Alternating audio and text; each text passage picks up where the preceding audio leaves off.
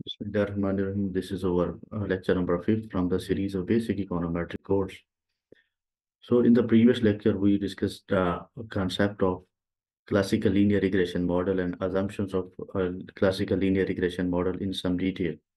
So in this lecture, we will cover precision and standard error of least square estimates.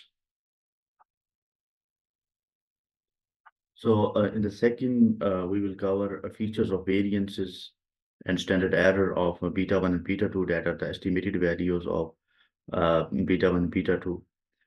In the third, we will explain Gauss Markov theorem and what is the application of Gauss Markov theorem and what is the meaning of Gauss Markov theorem. In the last, we will explain the coefficient of determination, that is R square and capital R square. So that is a measure of goodness of the fit.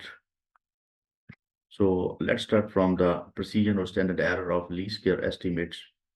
Before going to explain the reliability of the estimate, we consider a model that is our basic econometric model. So that is yt is equal to beta 1 plus beta 2 xt plus mu t. So this is our basic econometric model. So our concern is that we have to find the values of beta 1 and beta 2. So we consider an example like we have data the values of x and the values of y. So x is in this example, x is a independent variable and y is dependent variable. So we will check the impact of x values on y. This is our basic model.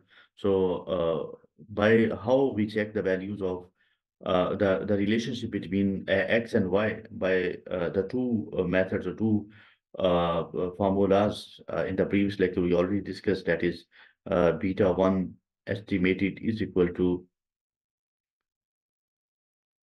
y bar minus beta 2 x bar, and beta 2 is equal to n summation xy minus summation x summation y over n summation x square minus summation x whole square.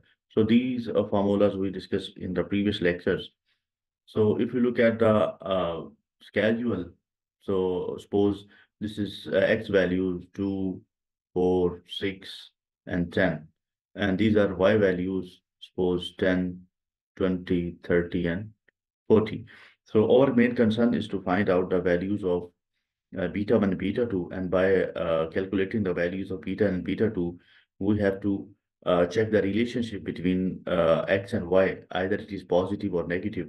So that will be explained by the estimated values. Suppose after calculating the values, after applying the formula and calculating the completing the formula, and our suppose estimated values are like suppose beta 1 is equal to 5 and beta 2 the value of beta 2 is equal to 0.2, suppose 0.2, that is xt. So this is our estimated equation. In the previous lecture, we already discussed the formula, beta 1, beta 2 formulas. So, our concern is that what is the reliability of beta 1, beta 2? So how we can check the precision and reliable estimates. So this is basically uh, checked by the standard errors. So in the statistics, the precision of an estimate is measured by the standard error. If your standard error is minimum, then we can your estimate is a reliable or precise estimate. So if you look at the formulas of variances and standard error, so the formula of variance of beta 2 estimated is equal to sigma square over summation xi square. So this is the formula of variance of beta 2. And then suppose we have to check the value of standard error. of beta 2 estimated. Standard error basically is the under root of the variance. So we can write it like sigma over summation xi square under root. So this is standard error of beta 2. The formula of variance of beta 1 estimated is equal to summation xi square over n summation xi square into sigma square. This is the formula of variance of beta 1. So standard error of beta 1, it would be under root summation xi square over n into summation small xi square into sigma. So this is the formula of standard error of beta 1. So if you check the relationship between sigma square and the variance of beta 2, so that is directly proportional to the sigma square and inversely proportional to the xi square. So if the value of xi is increasing, then definitely the variance of and standard error of beta 2 will be decreased, or that would be minimum, and our concern is the minimum standard error. So in all formulas, all the values of xi or uh, and that already can be calculated by the formula, but only value of sigma square, that estimated sigma square, that we can derive from this formula summation ui square over n minus 2. So how would calculate the value of summation ui square? As I said before, suppose we calculate the value of estimated. So the formula of ui is equal to y estimated y minus estimated y hat. It means, so your actual value minus estimated value. So difference between actual and estimated, that is equal to error. So after calculating the value of estimated equation, then we put the values of x one by one. Like suppose we have estimated value is equal to 0.5 plus that is value of by beta 1, and that is 0.2 xt. So we put the value of suppose 1 by 1, that is equal to 2. So y hat is equal to 0.5 plus 0.2 into 2. So what will be the y hat? We can put it here. So we can create a column y hat, then we can create a column for ui, that is equal to y minus y hat. So by this way, we can calculate the values of ui. So after calculating the value of ui, we can simply square of that column. Then we add up the column and we can put it here. So by this way, you can find the value of sigma square. So n minus 2, what is n minus 2? N minus 2 basically is a degree of freedom. So the term number of degree of freedom means that total number of observation in the sample. So that is equal to n less the number of independent linear constraints or restrictions put on them. It means in this example we have two parameters. So our degree of freedom is equal to -2. If we have greater than two parameters, like 3 parameter, 4 parameter, then our degree of freedom will be changed by n-3 or n-4. That depend on the number of constraints or the number of independents. So all these,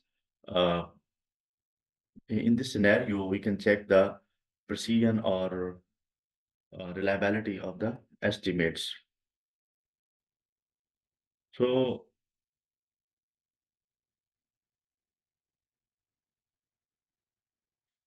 Next, we can explain the standard error of UI, sigma.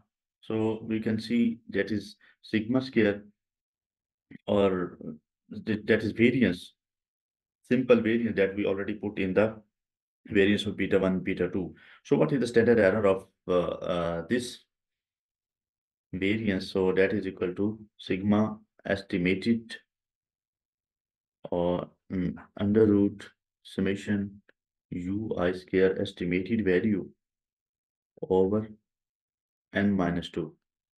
That is the standard error of estimate, or the standard error of the regression, that is equal to SE. It is simply the standard deviation of the y values above the estimated regression line, and it is often used as a summary measure of goodness of the fit of the estimated regression line. So by this, we can calculate the value of standard error, and we can interpret the standard error by this way. So now we start from the features of the variances, and therefore the standard error of beta 1 and beta 2 estimated. So as I said before, the formula of variance beta 2 and standard error of beta 2, variance of beta 1 and standard error of beta 1. If you look at the formula of variance of beta 2, that is directly proportional to the sigma square and inversely proportional to the summation xi square. So that is given sigma square, the larger the variation in x values, then smaller will be the beta 2 estimated. If you increase the x values, then our beta 2 will be small.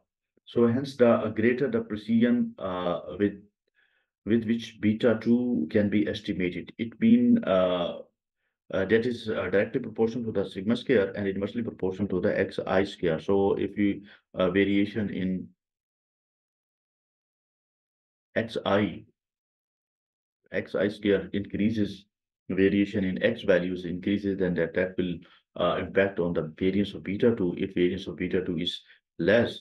And if you take the square root of the beta 2, variance of beta 2, that definitely it will be low value, and that will be preferable to our estimates, and then that leads to a reliable estimate. Secondly, the variation or variance of beta 1 estimated is directly proportional to the sigma square, and sigma square and xi square. So if you look at the variance of beta 2, beta 1, so that is directly proportional to the xi square and sigma square, and inversely proportional to the deviated xi square and number of observations, that is equal to n.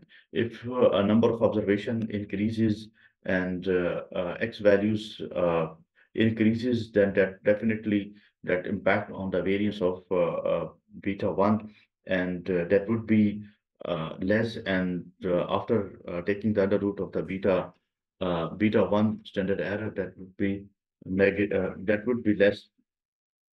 So that is in our reliable estimate.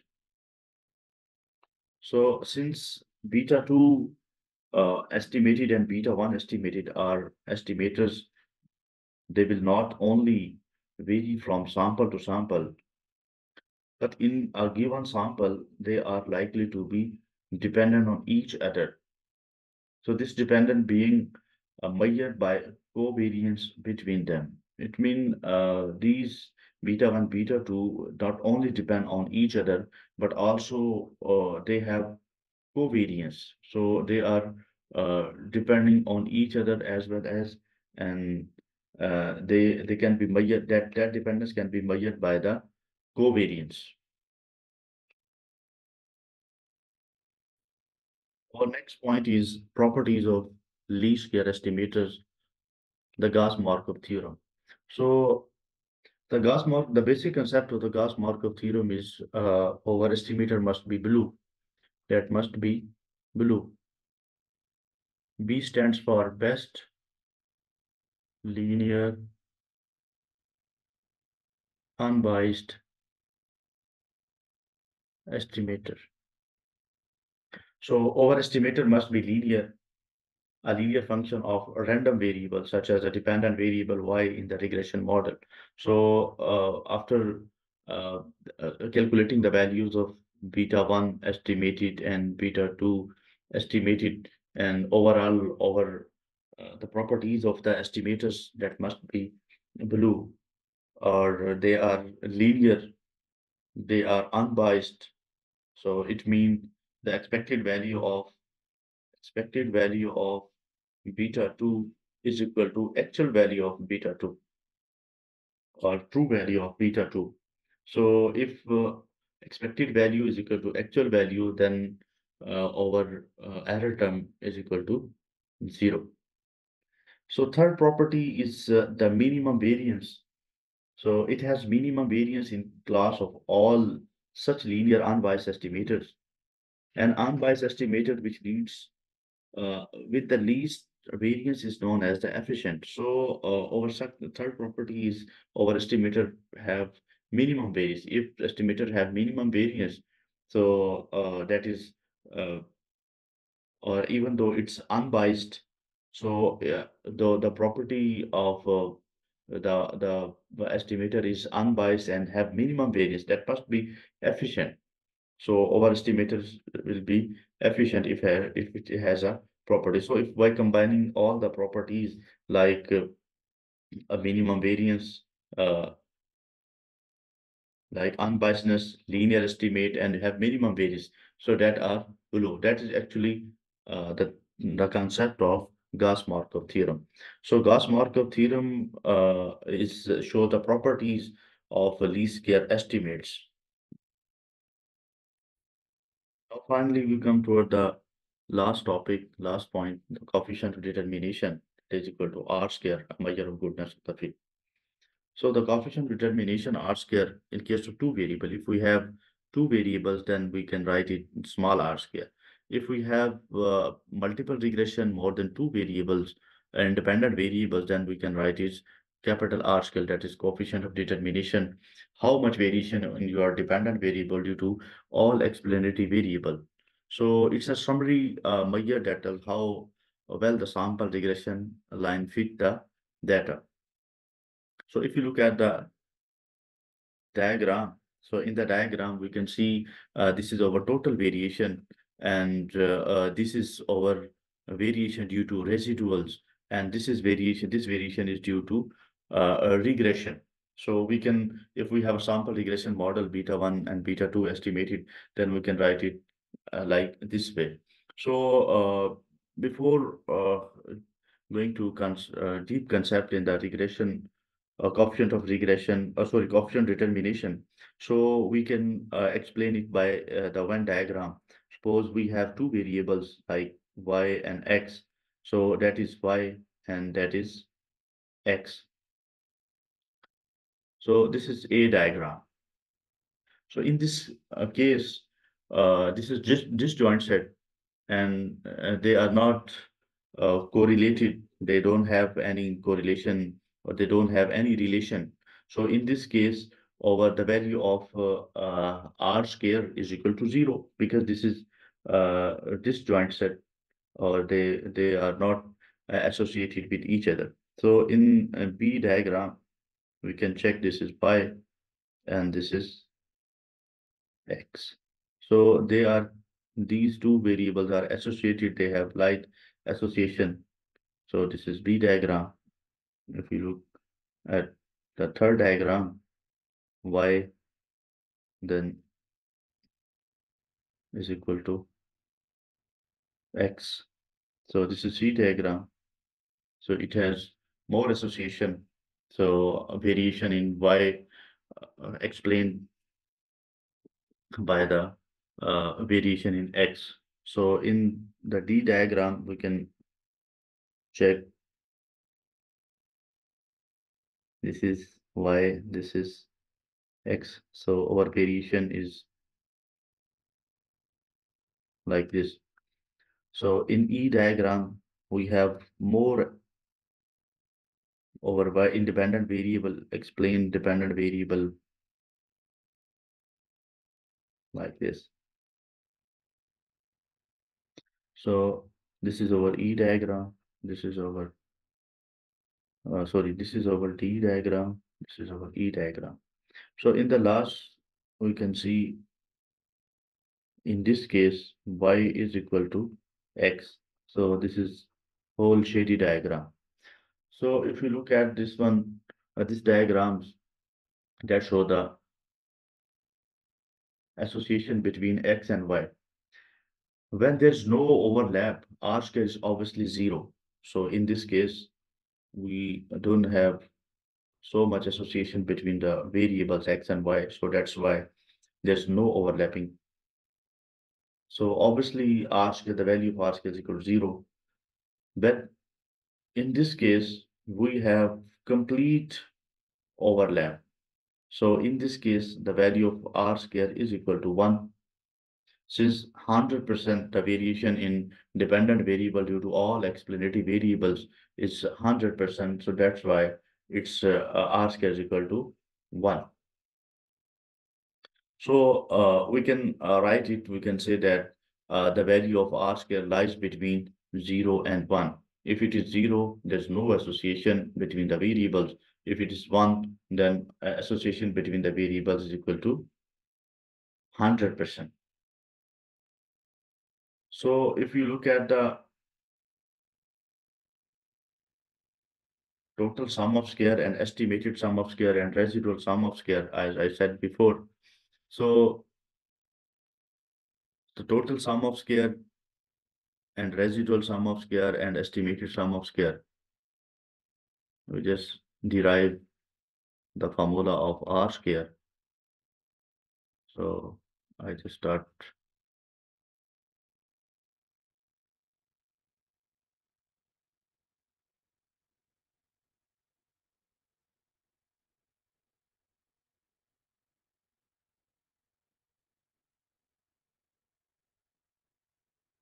So we know that total, that is total sum of square. Total sum of square is equal to estimated sum of square plus residual sum of square. So this is total sum of square. So how much variation of y from mean value? So this is our residual sum of square. This is our estimated sum of square. So by dividing total sum of square on both sides, then we can write it. Total sum of square is equal to estimated sum of square over total sum of square plus a residual sum of square over total sum of square. So we can write it like over estimated sum of square and residual sum of square over estimated sum of square is equal to estimated sum of square is equal to summation yi hat minus y bar whole square over summation yi minus y bar whole square.